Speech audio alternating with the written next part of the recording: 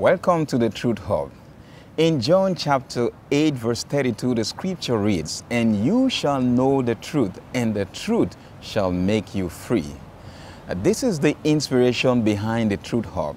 It seeks to bring hope to the sincere seeker of the truth in this age of information overload. And it's all anchored on the infallible Word of God.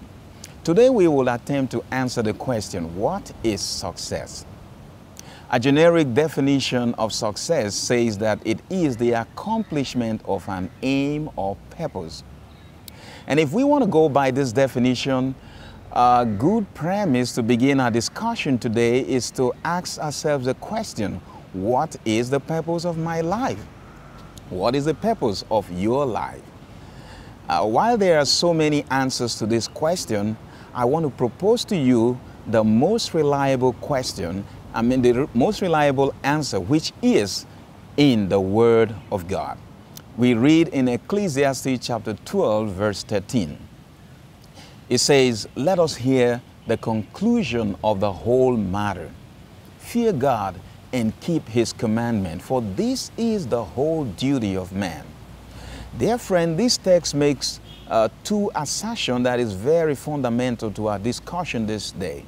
The first one is that you and I were created by a loving God with a definite purpose. Our lives is not a product of chance. It has a definite purpose. And the second assertion is that it provides this purpose, namely to glorify God in all that we do, which means we have to keep the commandments of God, as it says, is the whole duty of man. And that implies that in our daily interactions with our spouses, our family members, our friends, our colleagues, and wherever we find ourselves, we need to reflect the glory of God. We need to reflect the character of God so that that way we are fulfilling the essence of our existence. And in fact, the verse that follows in verse 14 tells us that God will bring every work into judgment with every secret thing, whether it be good or evil.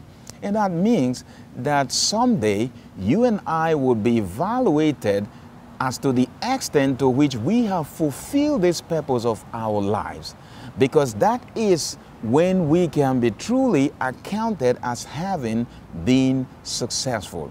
So the big question of life and success is, how am I fulfilling the purpose of my existence? How am I pointing those around me to Jesus Christ, to God, the creator of my life?